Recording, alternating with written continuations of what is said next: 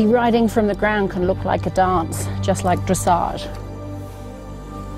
It can help us on so many levels, and for me, to keep my horses happy and safe and pain-free, the long lining, also known as ground driving, is one way to evaluate.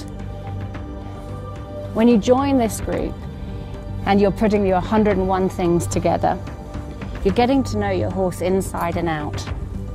The emotional, the mental, the physical, the spiritual level. You know them, maybe in another capacity, as a workhorse or a performance horse.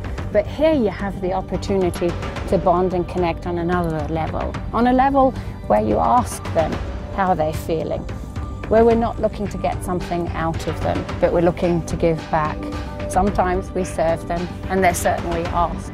And all the time we give them a voice. When you learn the language of the horse, you're learning what that looks like to give them a voice. When is a no, and you create the go. Relaxation's the key. The pause between the notes.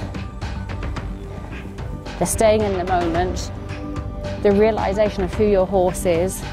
Understanding baselines to know what's normal, to know what's abnormal.